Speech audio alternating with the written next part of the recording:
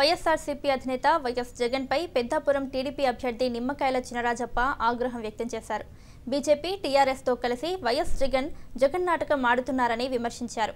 రాష్ట్రం విడిపోయినప్పటి నుంచి అభివృద్ధికి అడ్డం పడుతున్న కేసీఆర్ తో కలిసి జగన్ నాటకాలు ఆడుతున్నారని మండిపడ్డారు. జగన్ కుటుంబానికి ఎప్పటి నుంచో నేర చరిత్ర ఉందన్నారు చినరాజప్ప. కేసీఆర్ తోటి నేను కత్తి తప్పేటన్నవాడు ఆంధ్రప్రదేశ్ ముఖ్యమంత్రి అయ్యేవాడు, ముఖ్యమంత్రి అవుతానన్నవాడు ఎలక్షన్ పోటీ చేసిన వ్యక్తి అలా మాట్లాడటం కరెక్ట్ కాదు. ఎందుకంటే ఇప్పటికే ప్రతిపక్ష నాయకుడిగా ఫెయిల్ అయ్యాడు. ఈ రాష్ట్రం గురించి అభివృద్ధి గురించి పట్టించుకోడు. ఈ రాష్ట్రం అభివృద్ధి చెందుతుంటే అవినీతిలో కూలిపోయిందని చెప్తూ ఉంటాడు. రాజధాని నిర్మాణం జరుగుతుంది, జరగలేదు అంటాడు. ప్రాజెక్టుల నిర్మాణం జరిగితే ప్రాజెక్టులు అవినీతి జరిగిపోతుంది అన్నాడు. గ్రామాల అభివృద్ధి, పట్టణాల అభివృద్ధి ఇవన్నీ జరుగుతుంటే ఏం జరగలేదని చెప్తున్నాడు.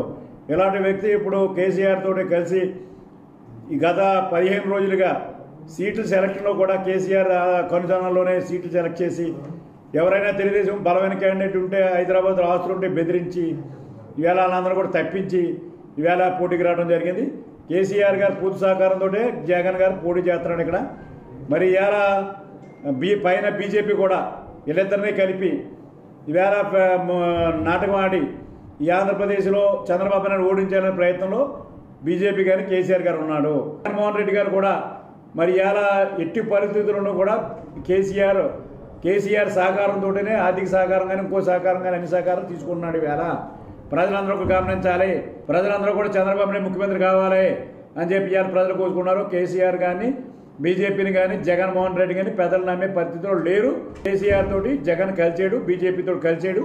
అది వాస్తవం. ప్రజలు గమనించవలసిందిగా ప్రజలు కోరుతున్నారు.